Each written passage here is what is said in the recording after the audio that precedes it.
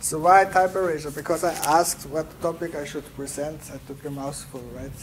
And I was lecturing, and they were talk about type erasure. And I said, okay, I can do this. And then it turned out I need to do some research to prepare something useful, hopefully, for you.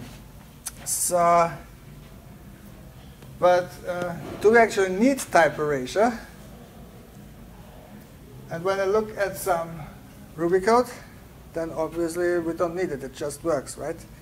So we have here values. We can put in strings and whatever. Now my mouse pointer.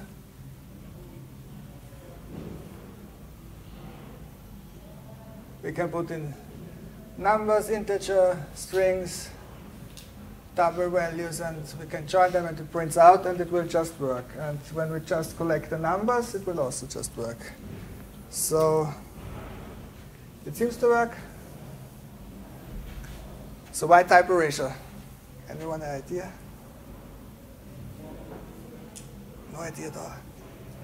It has to be agnostic to types. Oh. It's convenient. It's convenient, right? But why do we need to do something special? Well, I give the answer. Because this talk is not about Ruby or Python. It's about C++. And we have a compiler, and the compiler cares a lot about types, right? And we cannot put things of different size and different types in an array of continuous memory because the compiler will say, I don't know about this, right? I don't know what to do. So we need to satisfy our friend, the compiler. And this is why we have type erasure in C++. Thanks for listening. You can go to the exams. Well, I mean, this is not so far from reality. I guess some of you might know this. Who knows this? Hands up. Who knows this? Actually, nearly everyone, right? So this is from the only generic part from the C standard library. It has an approved version since C, and I think I will give up this mouse soon because.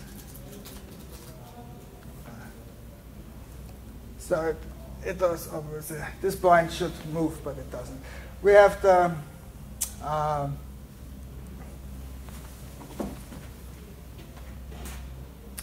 since C++ 11, we have here we take a pointer to hopefully an array. We take how many elements are in this and the size of the elements. And then we take a sort function, which takes two void pointers. And the third void pointer. And the third void pointer is this void pointer, which is the context where you can pass in something like which language are you dealing with. And I mean, anyone sees a problem with this? I hope you see some problems, potential problems. Resolved at runtime. Exactly, right. So you write stuff, and if it's not correct, it's at runtime you have something, and maybe it's too late when you notice it. So this is one of the reasons why we use C++. We have more type information. I just tried to refresh the page to get this point now away.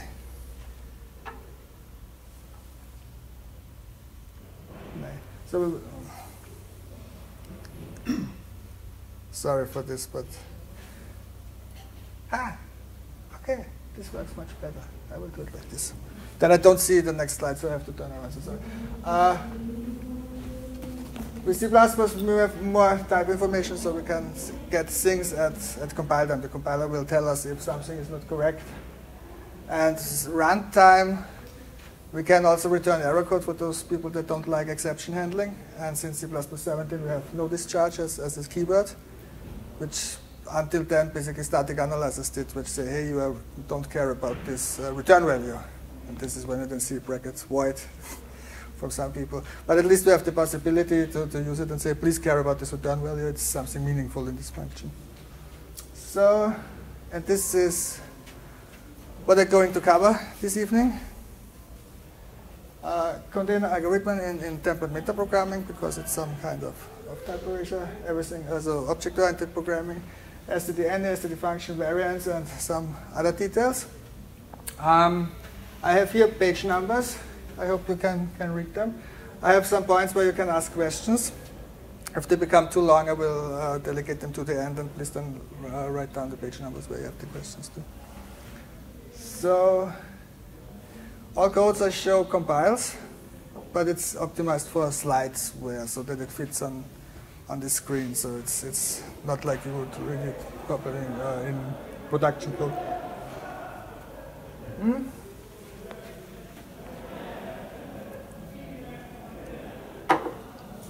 So STL container and algorithms.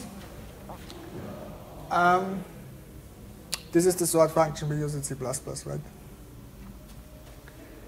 And you can use it with any type that has implemented the correct comparison operators, of course. And we can also pass in a sort function, our own sort function. So here we take the standard greater to get it in the different order, but we can throw in any function. And we have type security. So if you would do this with the C version, you start with float and then say, oh, we need more positions, and you change to double, and your comparison function is still float. We'll hopefully find it correct. But here we will get a compiler error. And it doesn't look that nice, this compiler error. But you might see here today we live in luxury. Here is already something red. So since Gang, the messages become much better. And it's at least we know where to start to look. And GCC Gang, you look top down, and from Visual Studio, you look in the other directions. So we live already very luxury. But this is a little bit of a downside. But the good thing is this happens before runtime. Right? So we don't have a wrong function in production, and I love this. And you get used to compiler messages like this somehow. So, and this is where I say this is some kind of static polymorphism or type erasure, right? So a template, if you give a type in and it fulfills what the implementation of the template expects, then it compiles and will do the thing. And if not, we get compiler error. So I think are there any questions to templates already? No. So we go fast over the runtime polymorphism, so everything object. Keywords to object-oriented programming, common base class, abstract interfaces, virtual functions overwriting. So this is nothing very surprising. And this is the canonical widget example where we have a widget. And then a circle in the box which derivates from the widget. The widget has an abstract function draw. We implement the draw method. And at runtime, we have added a position for this. And at runtime, we have a draw method. And the draw method don't care about the actual real type, right? It says it needs to be some kind of widget I can draw. And this is known since ever. And we can apply it. And we can also put things of the same base type into a collection. So when I collect screen elements, and I say I want to have the position of the widget stored somewhere, then I can put this into a vector. And I can have different things in a vector as long as it implements a widget. Right, so I can add a cycle in the box to the same vector, and then I can draw everything. So this is not very surprising, I think, but there are some drawbacks which some people have a problem with. This is heap allocation. Everything needs to be a heap allocation. If you want to put it on the same things, otherwise not. We have indirections for through a vtable. We have usually, if we look at object-oriented programming, this value semantic is gone, which a lot of people love in C++. And some people have also a problem with runtime type information, dynamic cast, right? Because it adds additional overhead. And if you ask the embedded world, they will say no. And yeah, there's a lot of things we could talk about. But this is also why the topic continues, right? Because otherwise we would be done. So now I come to the first, which more really type erasure things. And the first things I could think about is any. And there is boost any, which exists since, for me, nearly since ever, because this is about the time where we started with C++. And the example for any, which was we equate the vector with any and call it many. You can push back whatever you want, strings, integer, float, what type, as long as it's copyable. And this is the same implementation from the Ruby example. Where we use from algorithm accumulate. I go over from the beginning of many to the end. I have an initial value of 0, and I add a lambda. This takes the init value and the actual value of the element. I can ask which type is in this any. If it's the type I expect, I can add it to the accumulator. And if not, I do nothing. And so I can use it. And any is since C++ 17 in the standard. So, wow, this is great, right? But how does it actually work? Well, it hides some, the original implementation and also today, it hides some dirty secrets. And we will have a look at them. So we take a base class and call it placeholder. We need a clone method because otherwise we cannot copy things, right? Object-oriented programming clone is, we will also see how it works then.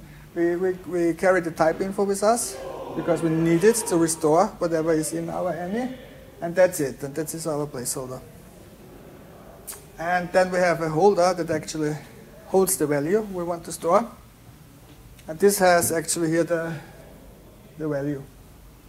And it takes this is a template function, so it can be any value. It implements the placeholder. And it returns the type information. And it knows how to clone stuff. It creates a new value actually on the heap, right? So this is the internal secret. And then, of course, you need constructors.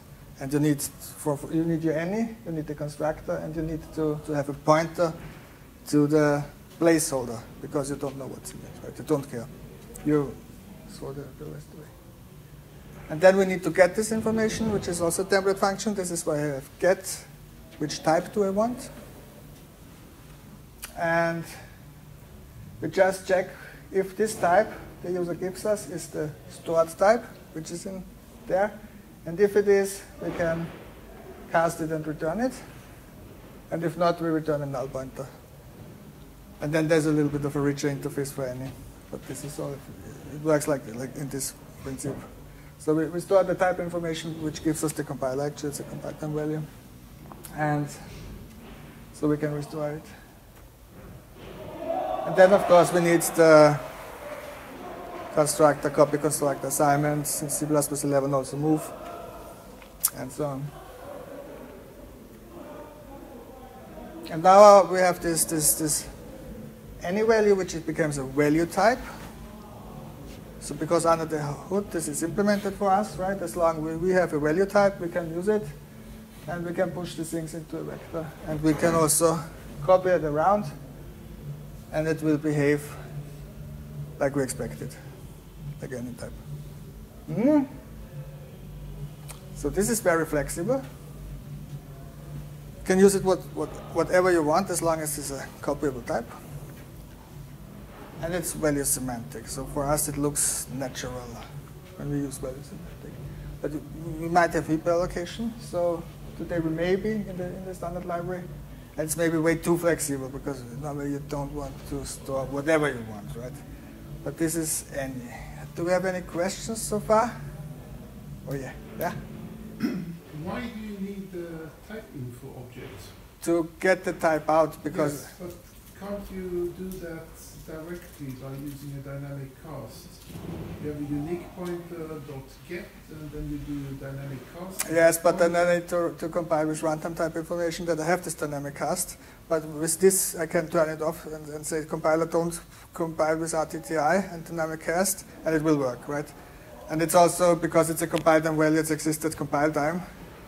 It's a little bit better. But if you say, if you would go the whole way object-oriented, then you could, of course, always say, grade the actual holder type from the type and say, can I convert it, right? Mm-hmm. It's just the implementation detail.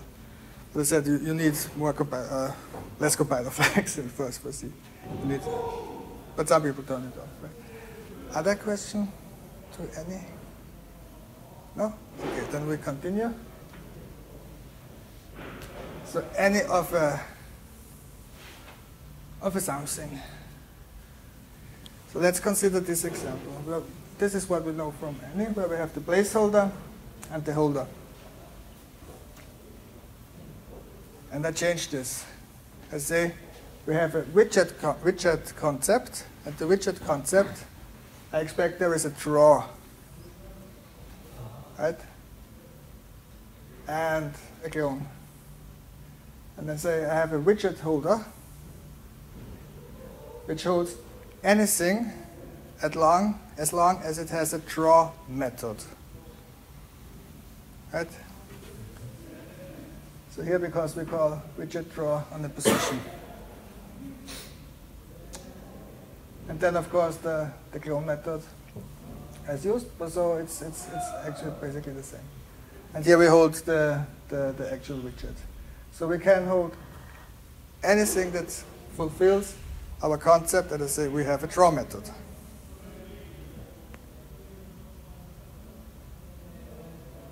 So this way, when I have, I just have this as we add elements to the scene, and I have my scene elements. I need to make the scene elements copyable, because now we're in the world of copy semantic, right? So I have the implementation detail, but when we copy the vector from a scene to another scene, the vector elements will be copied, and I have these vector elements. So this is just for the slide where so something needs to be copied. But now we can add the scene to a scene. It just needs to fulfill the concept of draw.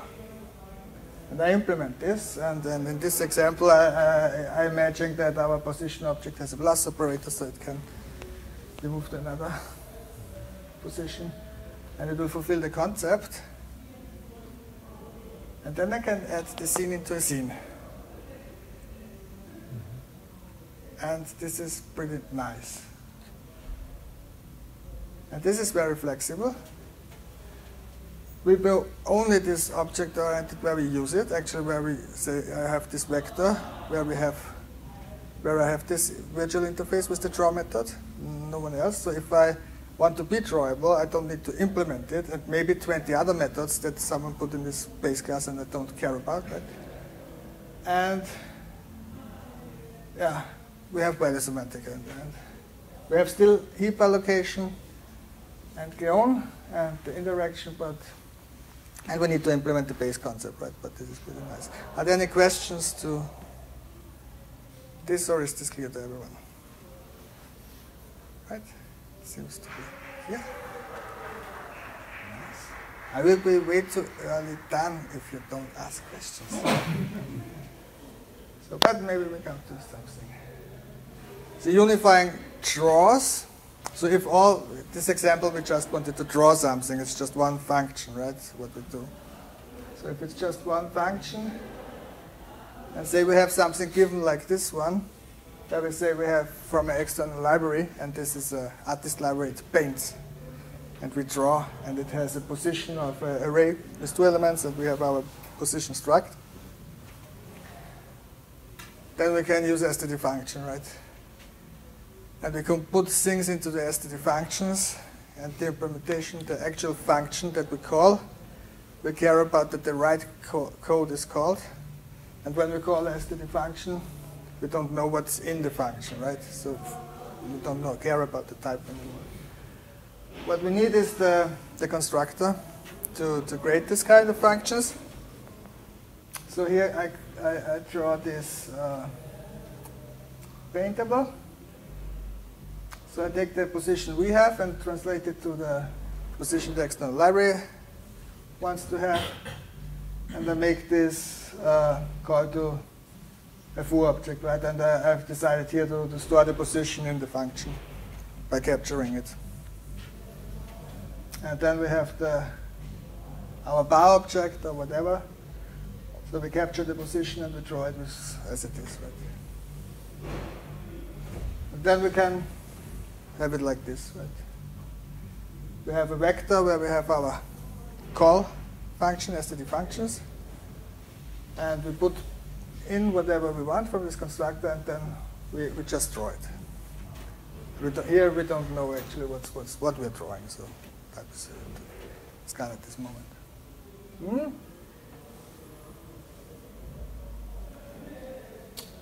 Easy to use and implement. We can adapt things, we can rename things, put things together. We have also value semantic for std functions when you capture correct things. Still no readable, but this it's just one function interface, right? And it might also allocate, and some people have a problem with this. Right? Any questions to the function implementation? Maybe a hand? Yeah. How do you store a lambda in std function? I know it works by default. Yes, you just put it in. Yeah, so, but you were talking about the implementation details of any, but you didn't say how the function works. Well, actually, we do. Here's store a lambda in the function. So I have here the std function. That's a draw call. And here I return a draw call. Yeah, I know how it works. You didn't say how the std function internally is made. You were talking about how the any is made. Okay, yeah. This is, we will come to a part of it, right?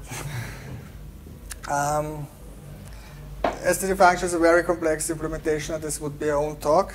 And I haven't researched it in that depth, to be honest. But we will strive it a little bit. So because this std function does internal type erasure. So it is type erasure what we do here. And this is why std function might allocate if you have a capture value and if it goes over a certain size, and we will come to this detail in a moment. Yes? The std function can also be used to, if you only want a void function here, you're forcing the user to only store void functions in there. If you were to add some parameters, you can specify what type the lambda should return and everything, and so that's very useful. Exactly. Well, I define this signal. Lambda doesn't tell you that. You can then with this force, for instance, an API to only A lambda itself is already something. There are lambdas that we will see it later, that just converts to a function pointer.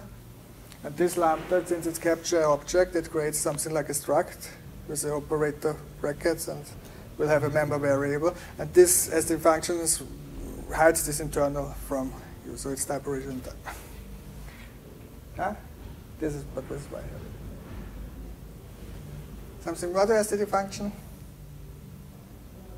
But I see a topic. So when someone wants to do a lightning talk, this is researched and presented. It's cool. Maybe I will do it. Might allocate, so we will have a look now at this.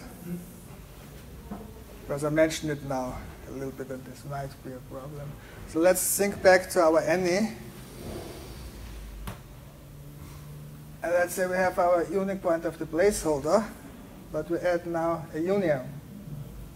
Where we say we take a pointer or something that has the same size. Yeah. And then I define my max buffer size. I can implementation detail what do I want, right? And I store the fact if we are on the heap or not. Because I need this to have at runtime, this information. And when we use this, I use here this more than if const expression with compiler because it's the easiest, fastest way. So if the size of what we want to store in our any goes over the size we defined for our max buffer, which is the pointer size, we put this in our pointer variable and we create it on the heap. If not, we take placement new. And new takes an argument, which is take this storage. And then the storage will be on the stack. And then we have either, if we say we want our any and store a boolean or an integer, it makes no sense to create a heap for a bool or integer. But we need also to have enough size for if this is a struct with just one character, there might be padding, so this is why we have the alignment also cared. And then we need to, on some places, if heap. Also for the cleanup, we will have a nice example a little bit later.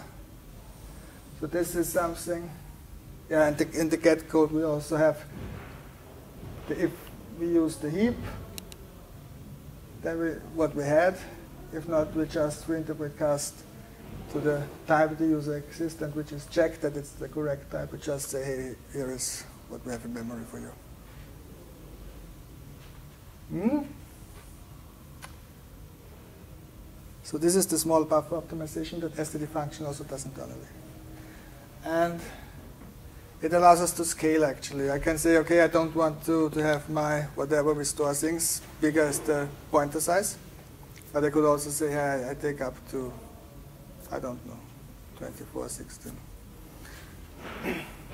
And then we have some if heap on some places. And then we can scale. Or, of course, as I showed you with the storage, I could also say, if you're bigger than the storage and you want to be in this any, I don't compile. So it's actually super flexible, and we have full power and full control. And we scale either heap or memory.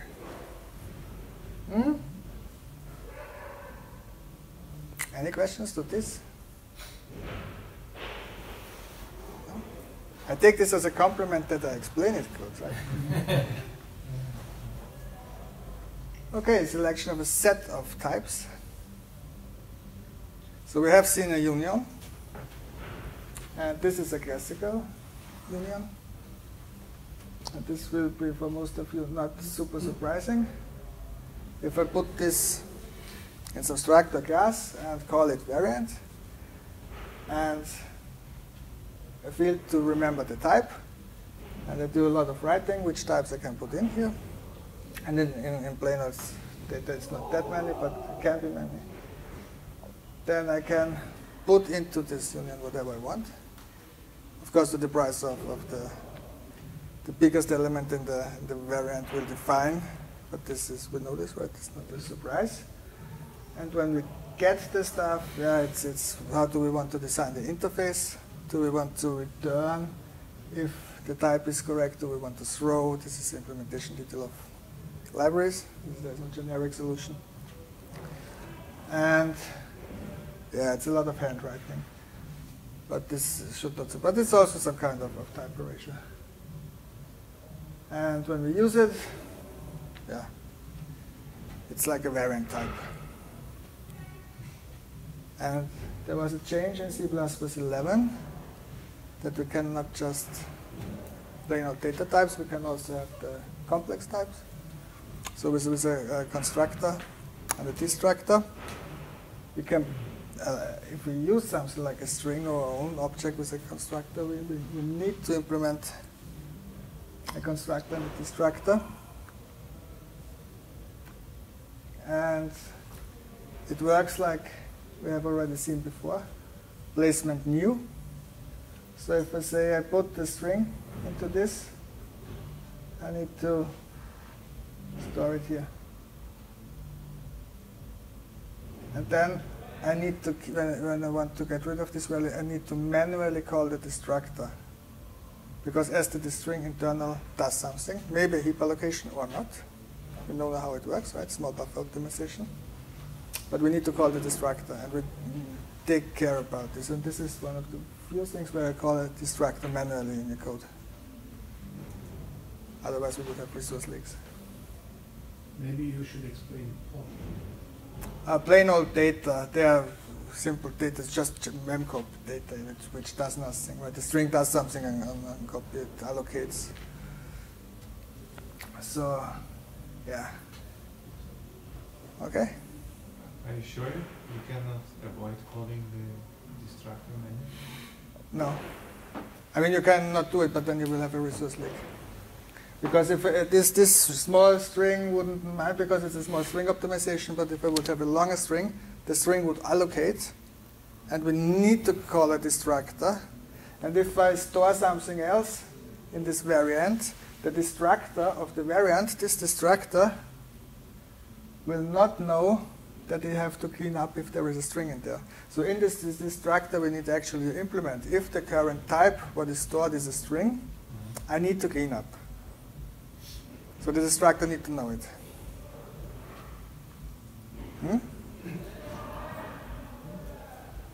I let this settle some moments. Yes? Yeah, could you please go back to the slide where when you had a get function? This one? Yes. When you try to get something, can't you just return a type of union and put inside the... Of course, yes. I could also return an optional. It's a set implementation detail how we implement this interface. Then you don't have to rewrite the get function, I guess, no? You can just write one function and... You mean I delegate the problem to the user? Here is a variant and the type, make it your own. Yes, of course. Yeah. Yeah, but someone needs to write it if you want to do something with this data, right? If you just...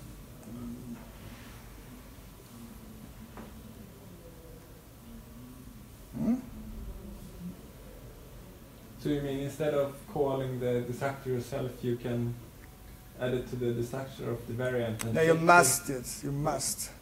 So if we use the variant as a value object, we need to implement the copy constructor with the hand. And I need to go there and say, if I'm a text, then I need to copy the text to the other variant. And if I move it, I need to say, hey, I moved the string to the other, don't clean up.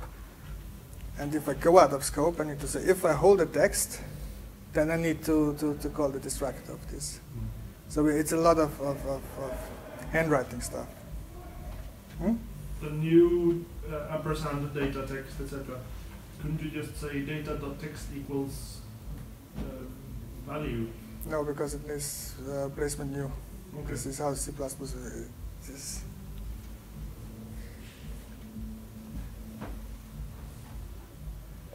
This, yeah. Because if you already had an integer in the variant, if you would just assign to text, it would assume that the variant contained a valid string that you can destroy before doing the assignment. But if the variant contains some other data type, you do not have a valid string object. So, thanks for this, excellent.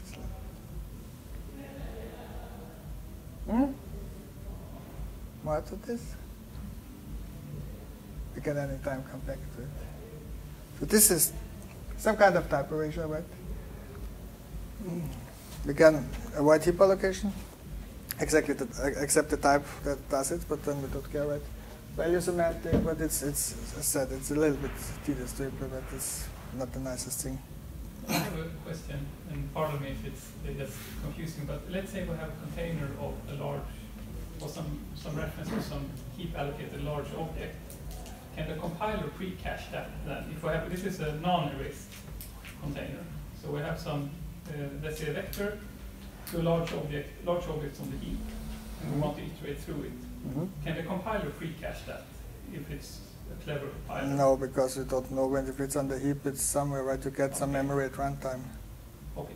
Yes, Yeah, so then the this other is- question don't go. But the other question was if the type erasure will mess up caching, if the compiler could cache in the non-erased case. No, because I mean this will not mess up the stuff because the compiler will actually say what is the biggest thing, and this, I think this. It was not this way. It was the previous part. This is the same for this way, right? You put something in and you say, well, I mean, it's like strings, right? If you have a lot of small strings, then they will be in the string where there is the length and it's in the pointer values, right? So it will be small buffer allocation. ABC will be there, and it will not point on the heap. And if you have a lot of small string, then you can go through them, and they will be faster than C strings because they allocate, right?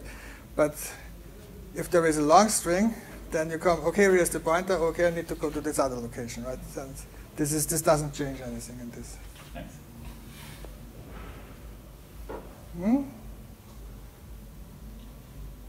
Okay.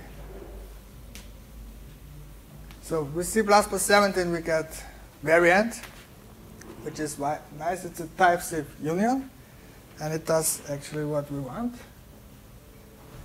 So I can declare a variant with whatever types I want, and I have no boilerplate to implement my own. Someone, library implementator, did it already for me. If I try to get the wrong thing out of it, it will throw.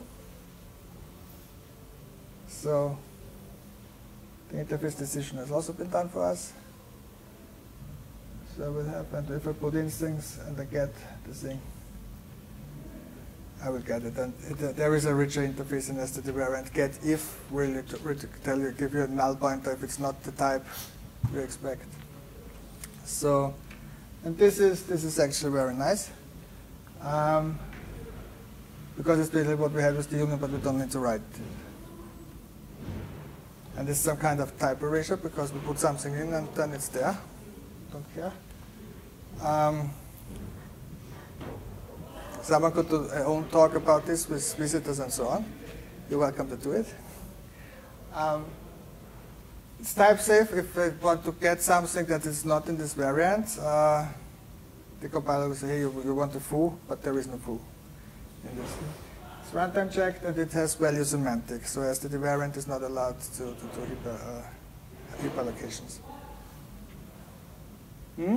So this is nice. So how would the internal implementation look of a variant? I need my storage. And I take my line storage. And I need a list of types. So this is the variable template. And I get the biggest size. This defines the size of the storage. So the biggest element in the collection of types that says this is your size. We do a little bit of bookkeeping and remember the type. And we have now also a hash code, which is a little bit nicer. And we have some, I've put it here into a function for slides. We need to maybe clean up something, right? Told about the destructors. So if we have something to clean up, then we need to clean up. No surprises with this. And when we look how we put something in, we check that it is a type I specified in the type list for the type. And this junction is in the standard library. It tells me it's basically an OR with all the things. So is it the same type of one I specified before for my storage type I put in here? And then I take the arguments, whatever I need to construct this type, right? So I check already, is it the type you specified if you want to store something in there? And if not, we have static assert now, and we can make somehow nice error messages. So I can put some usable information. It will still be like whatever, and it will a little bit down the stack, but it's good, right? Yes. And if I have something I need to clean up, we have already seen this. We place the data, I forward all this argument for this, whatever it is I need to construct here. And the cleanup function is, I need to call the destructor of this. And since this is a template argument, also all of a sudden also the compiler will not say, hey, integer doesn't have a destructor, right? Because this is in the standard, but when it's a template argument, you can say it has a destructor even if not. And we take the type ID, the new type ID, which we could also put some it's basically a integer type. Size t, I guess. Yeah. And when we get, we just check if the type the user wants to have is the stored type, and then return it, and if not, if we have a slide, I return a null pointer because we did the previous examples also.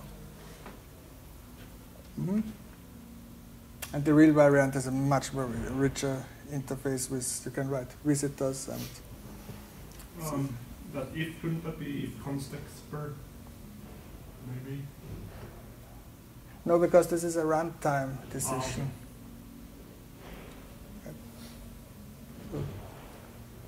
This does the user at runtime. We don't know, we have thrown away the type information. We don't know, we need to check it when it exists.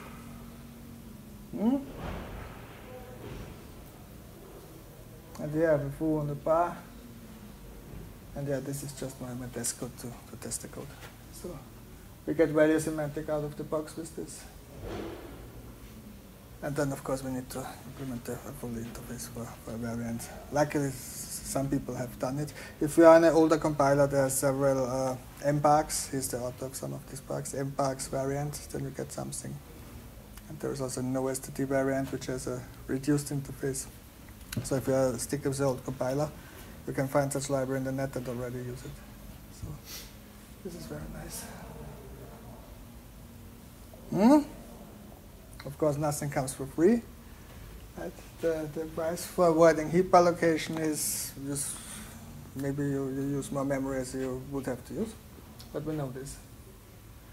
And we can, if we do our own implementation, we can, as said before, we can do variations of it. We can say it's a variant up to the size of whatever, if you're on embedded devices, because then I would say, hey, please don't give me your monster objects. And we can check this, of course, at compile time, because the size of something is known at compile time. And we can say to the user, hey, sorry, this is too big for my library.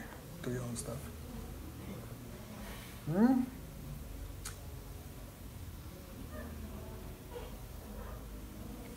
Okay. Any questions still to the variant type? No. We will have a slightly variation of this soon. So that's another interesting question. If I put something like in the variant, right, but I say it should be drawable, how could I do this? Because this is actually also a very interesting question. This has also use cases. So when I don't know the type anymore, right?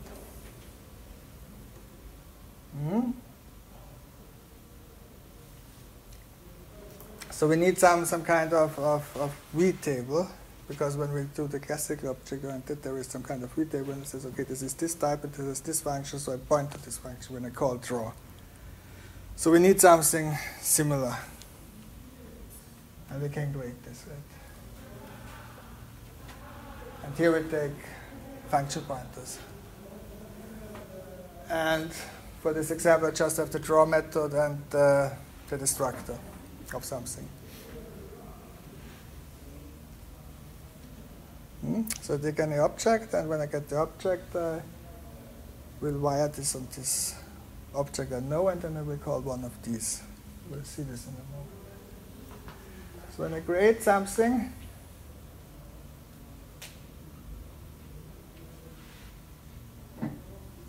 I get that here as the first some memory where I say, okay, this is a drawable, right? And I draw it in a position. And when I get something, I have to know this needs to fit. We need to ensure at compile time that this doesn't mess it up, because otherwise it will be. And so we call it destructor. But we can ensure this at compile time that this works. And here I take lambdas, which I convert to plain function pointer, because there is no state. This is why I want the first argument as a void star. So void star is still here. And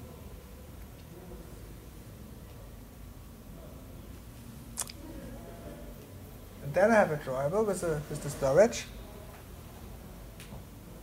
or I say box and circle, whatever. And when I draw it, whatever in the data, I call it the store, the void store. And it will go with this function pointer to the right type, cast whatever is in the store to the right type, and call the draw method from this object that is in the store. And the same with the distractor. When we go out of scope, we will say, okay, here is your chunk of memory. You know the type, you know what to do. Call it. We will see a little example in a hold, and it will become a little bit easier to follow. So for this example, I have decided to put the constructor into the add method of the, because it fits better on the slide. So I have still my element. Now I have drawables, what I had before. And when we place something back, I tell it the V-table and ensure that they have the same type. Right? So I create it, I store it, like with the place function we've seen before. And I create the V-table, and the V-table will point to the functions of whatever I place here. Of the type. Then I can use this already. So this is for sure not the easiest thing to get the first time you see it, especially on slides.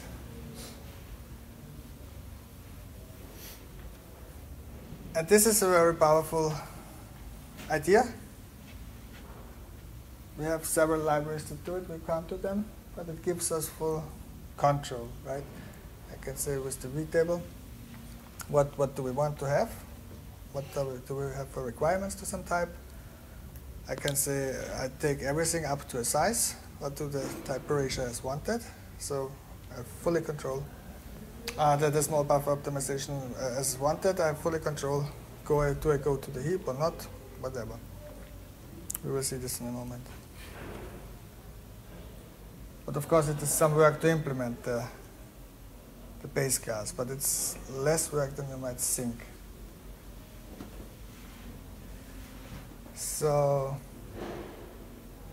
I want to store everything that fulfills an idea, a concept. This should be drawable, right? And I don't want the ugliest compiler messages in the world, where somewhere, hey, I want to call there a draw method of some void pointer you gave me, and it's 500 lines down. So we want to have this a little bit earlier already, and this is where concept will go in future. So what we want to have is check this a little bit and give better feedback to users. And we do this with type traits today. And what's not in type traits in the standard library, we need to do our own. So this is for our what we want to put in a scene. I make it up, right? I say it's copy constructible, it's move constructible. So we want value semantic, copy assignable, move whatever. Drawable and a position, right? How do I express this? STD doesn't know about this, so we could have some other moo method, or quack. Some library implementers say meow. So, okay, that's it.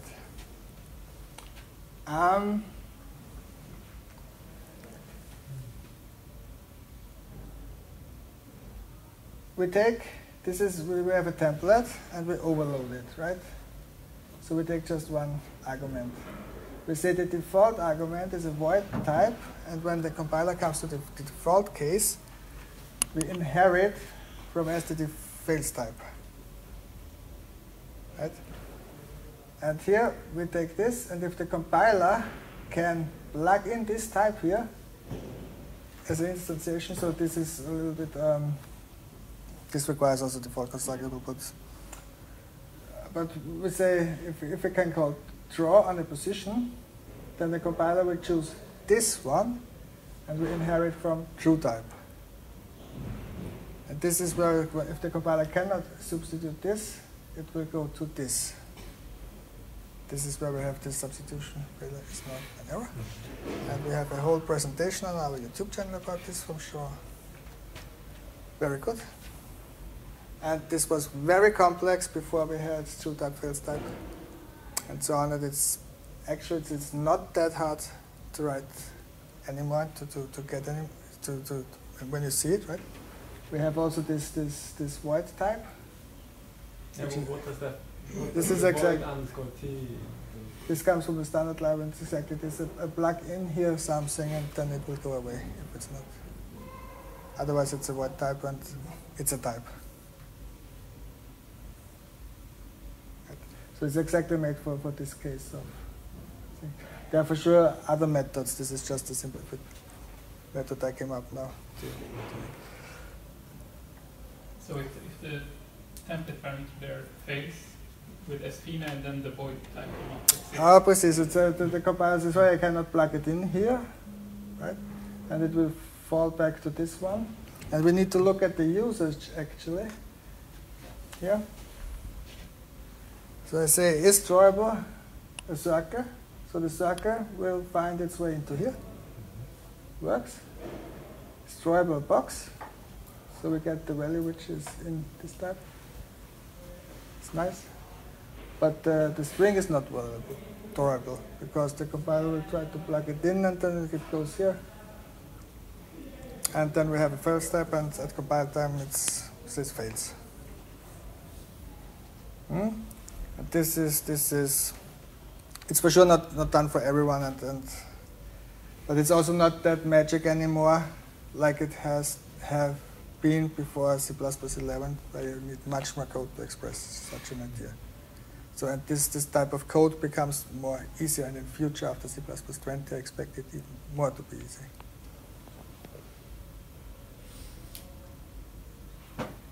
So we need to apply all these type traits, and this is a little bit more mind-blowing. Sorry for this, but this is like we have it. As I said, we have type traits. We take several templates.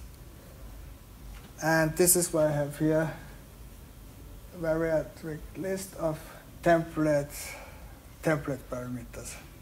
Because everything what I take from type traits and what I have written self is a template, right?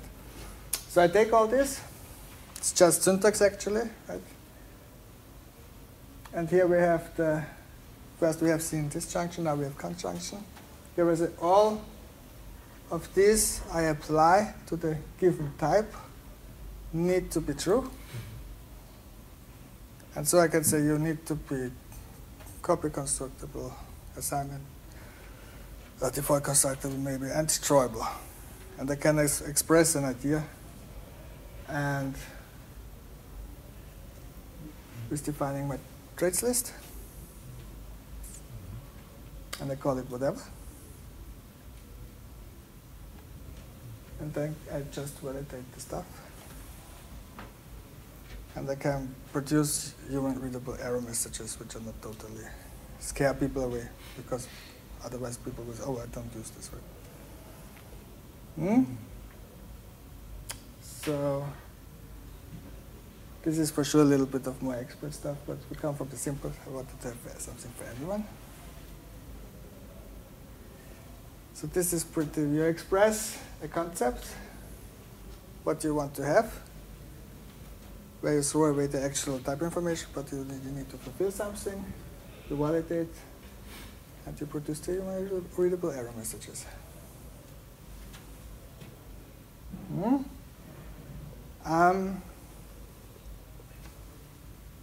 I have put everything together in an example, and now we read through this code. It's not that much, but it's a little bit much, but maybe then this will help, and we go to questions after this, okay? Because if you see the whole thing in one, it should be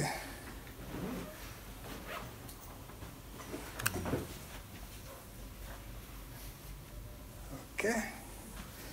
Contour plus, where is plus in the Swedish? Yes. Is this big enough to be, or is this already too big? Okay, is this big enough? Do you see it in the back, or shall I go one bigger? Good? A little bit bigger, okay. Okay. Is this good? Excellent. So, okay, this is exactly the code I've talked about now, right? So I need to have the position because I expect draw position. So I need to be able to forward to this. So then I come to my is drawable function here and here. So for this position, I need to forward it here. So this is the fails we have seen before on the slide. This is the true. I take my trace list, the validate function, and I express here my idea. Okay, so this is what we have seen.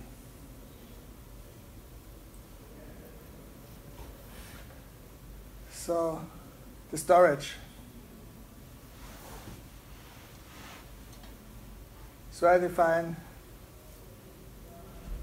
16 bytes because I use a vector and the vector is over. If I would use 24, it would fit in the small buffer optimization. So here I say 16 bytes. If you're bigger than 16, you go to the heap. But I can do whatever I want, right? So here is my storage, which either holds a pointer or the buffer. And the buffer is on the stack now. Yes, exactly. So here it's actually goes down to a char array, unsigned char. Yesterday byte in the future. Oops. You should turn off the touchpad. Okay, and our flag if we use the heap, right? Then I have my vtable, right? Where I say I want to be drawable in a position, I need to be destroyed. I need a clone method, and I take this helper to not have a reinterpret cast later. But actually I said give me what is in the storage, and it gives me a void pointer because I cannot convert this otherwise to a void pointer. And it would need to reinterpret cast, so I can go with this nothing. Okay? So this is my vtable. And here is, I create the vtable for a type. And I encapsulated the if heap, which is the runtime decision on one place. It is where I create the vtable.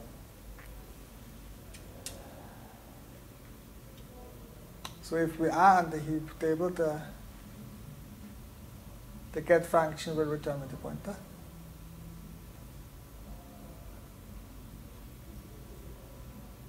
I will delete the pointer.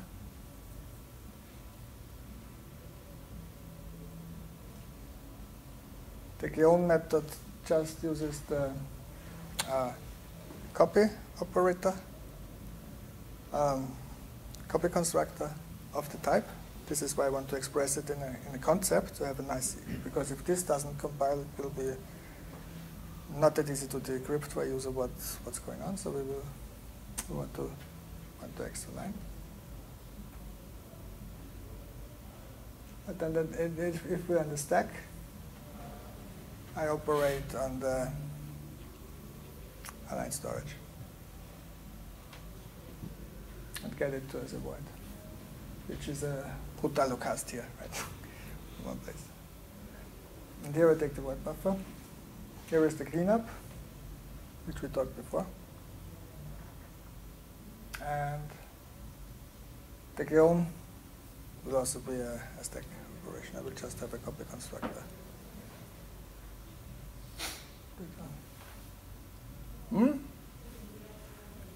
And the draw method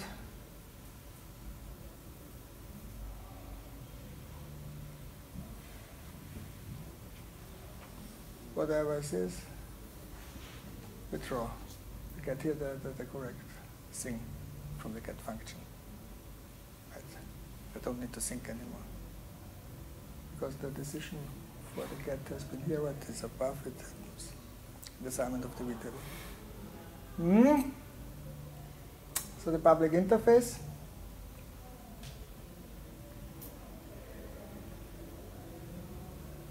Of a constructor, so I take the type. Check if we use the heap. The human readable error message.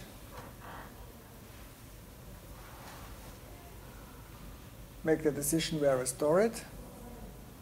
And make to the same type the V table. This is where I can be sure that my void star casts will not do nonsense.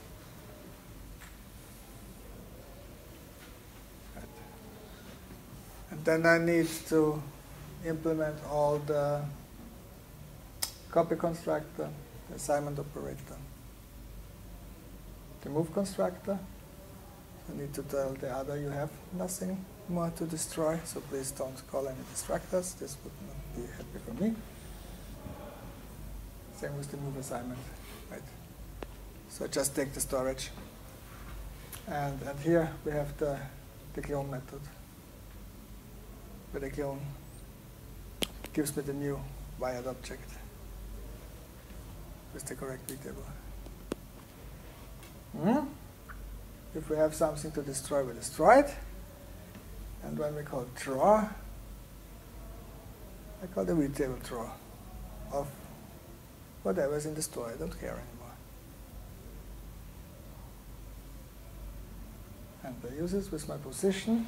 I make my circle, my box. I make the scene. Becomes very easy to implement because it's already a you type everything. I add whatever I want. If you give me something I cannot draw, you will get the nice compiler error message. And if we draw it, we go our drawable stuff and we call draw. And if the scene itself wants to be drawable, we just implement the concept. So the scene is copyable, constructible, and drawable, everything. And so I can use it. Right. Scene, I add whatever. This will compile. I add the scene itself. It will be copied in. So I have a new scene. And I can draw it. Maybe when you see the code in this, it's not that it takes a while to. So it was not that hey, I've made this not up. I copied this from other people, of course, and it took me also a while to step through this. So that's very natural. Well, we can discuss about this in a moment. So as you see, you have some handwriting to do. You define the concept. You define your V table, your storage. You plug it together. And you have something like this, and this is very good for embedded systems. Because it can, no heap allocation, and you give me something that is too big. Right? And you could also have a storage instead of a vector of an array, and then you know exactly how many elements are there. So very powerful. Cool. 104 slides, and how fast have I been? Pretty fast, I know.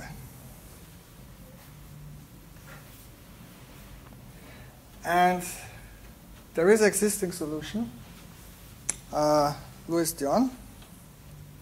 It's called Dino. So if you want to use such a library, you can already give this a try.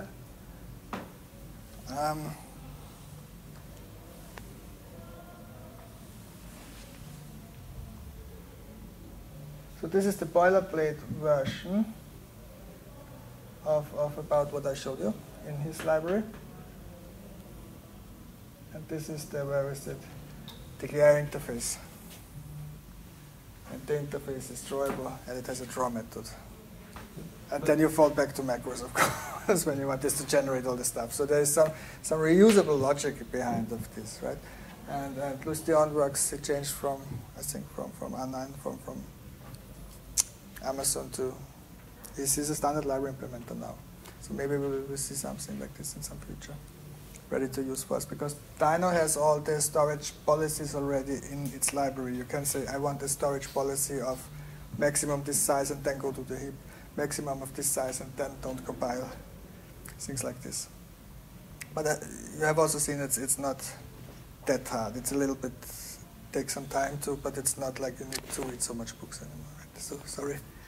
But now in this latest example, you did the whole create vtable thing to call the draw function. But earlier you had an example, I think, with a placeholder class, and then in that example you had a abstract class with the draw method. Exactly. Yeah. So this and then you forced upon the objects to implement the draw method. Exactly. And then you didn't need to have the vtable to call that draw function, or exactly, because the very first example, there was this base class where we say it has a draw function, and I had an implementation class that says give me this type, and I create this type in me, and when you call from the base class the draw method, I will call from this type the draw method. yeah. So you go over object-oriented programming, classical object-oriented programming, to this result. Yes, okay. Right? So you use Yes. So, and this is basically the history how it comes to this. So people didn't invent this and say this is the first implementation of this, right? So there's a long history which started maybe earlier than any. No, this is the example I showed you with the placeholder, and so I have it in the references. Scene parent. If you look, this object-oriented is the root of evil. So it's a whole series of presentations. He explains exactly the same, and with this fundamental base knowledge I gave you now, you will understand this much easier when you hear this the first time. And you will also understand what Lucian is doing here. So this is basically because the classic object-oriented programming there is heap allocation, right? And there is a clone method, like new, something else, right? And some people don't want it. If you're a better developer, you don't want it, right? So if you do it like in your first example, then you need to make a new.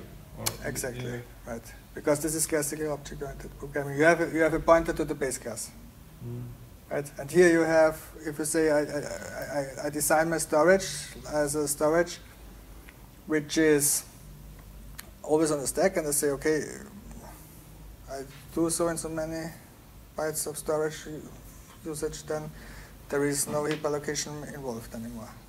Right? Or you make this mixed stuff where you say, okay, it's very hard to bring this as a library to fulfill all user needs, right?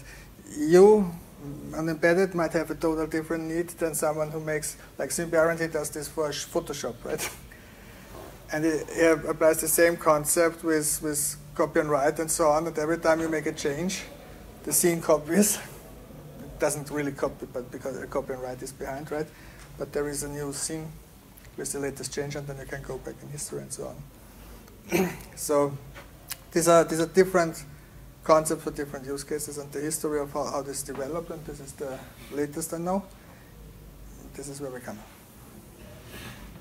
Going back to the terminology, as you said, you presented the first example with classical object-oriented programming and inheritance.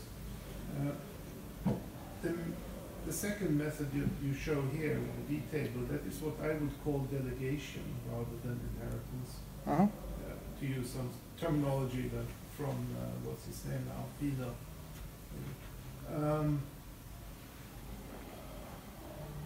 To me, it seems that if you have full control of the software, my preference is to go for classical object-oriented programming because I'm more comfortable with it.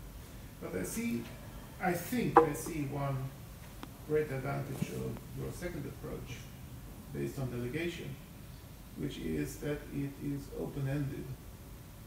That you, even if you have some large piece of library, if it uses these data structures, you can add your own types without cooperation from, I mean, if you, with classical object-oriented programming, you have an interface that is defined by this base class and these virtual functions. And of course you can add new objects that use that interface.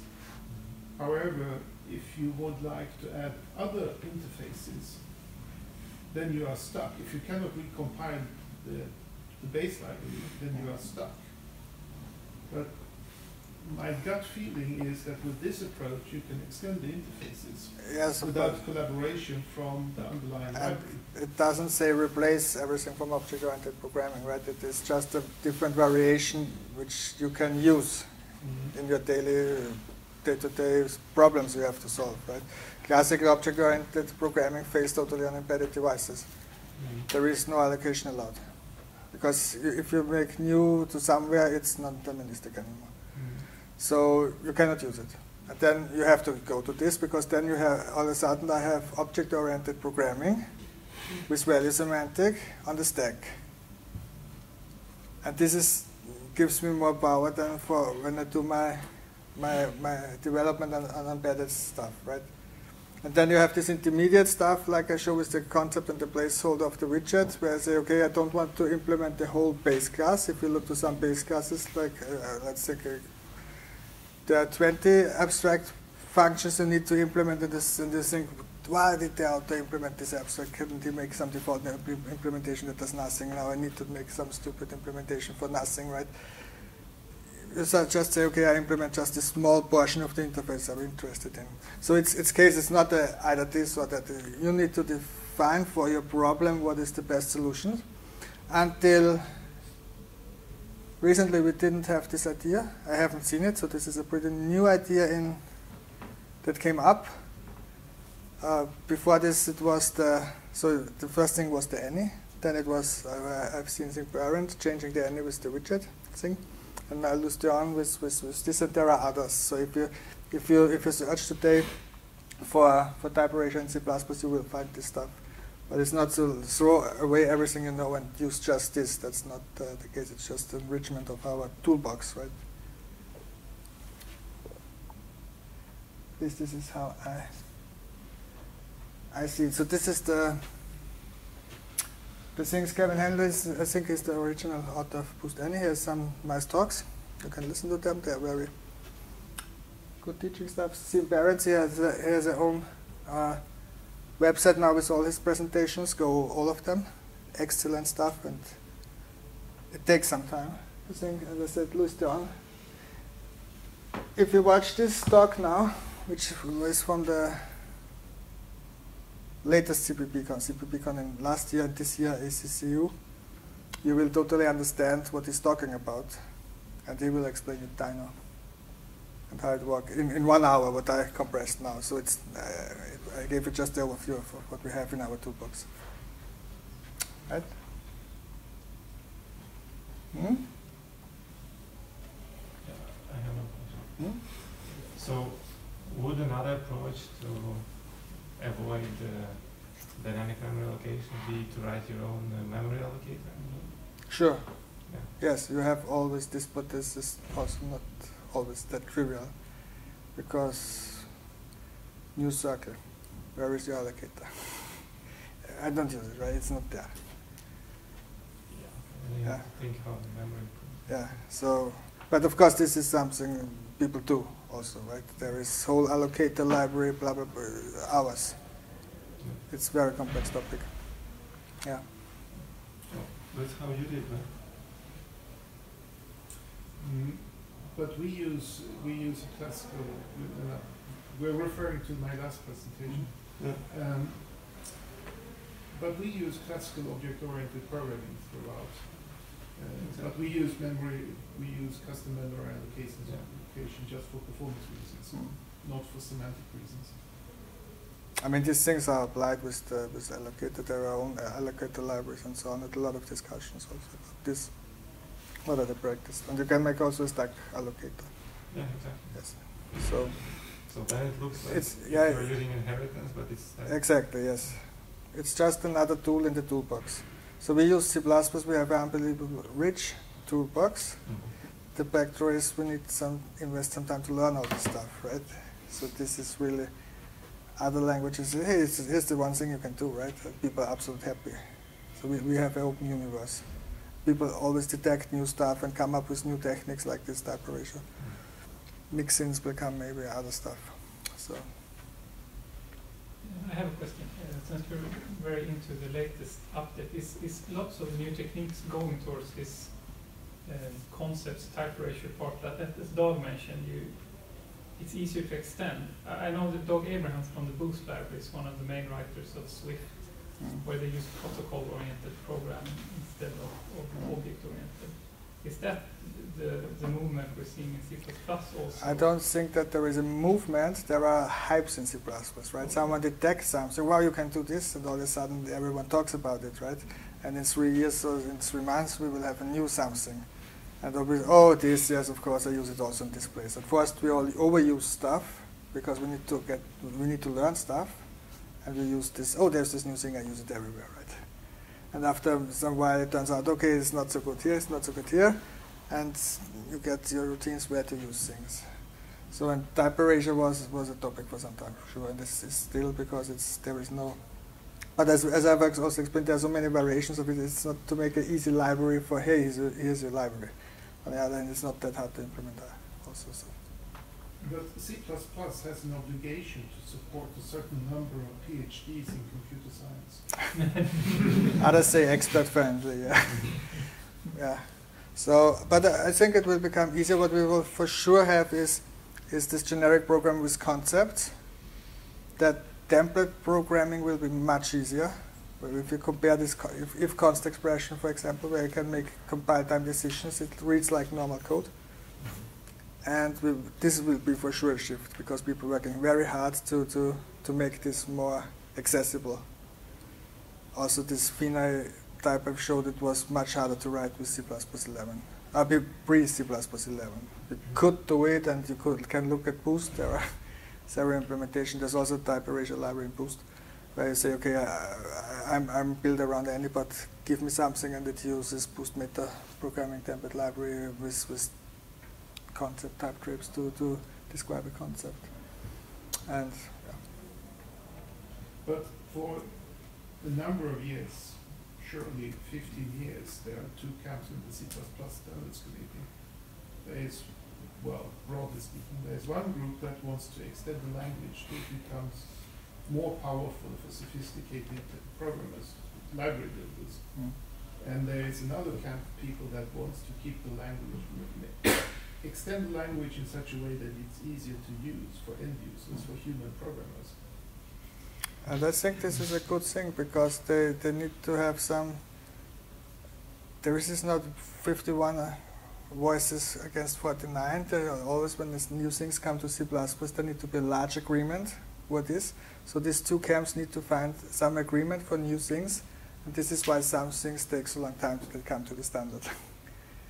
So I think this actually is a good thing that we have these two groups in the things because they want to drive it, and the others, oh, not so fast, right? And we have a very good balance that we put things to the standard and then always find out, wow, there was some mistake and so. But C++ becomes definitely easier. And I think after C++ 20 with concept and so on, it will become again easier, where they say, when we start to learn, okay, what does this concept they will give us out of the box mean? And I see a function signature where I say I work with everything that fulfills this concept. So this will help a lot. Of course, we need to learn how to deal with this. Right? Nice. This is where you can reach me. Twitter, Meetup, and LinkedIn. And questions. We can, if people want to stand up now, can stand up, and those want others hang around a little bit for further discussion if wanted. So thanks for listening. Thank you, Harald.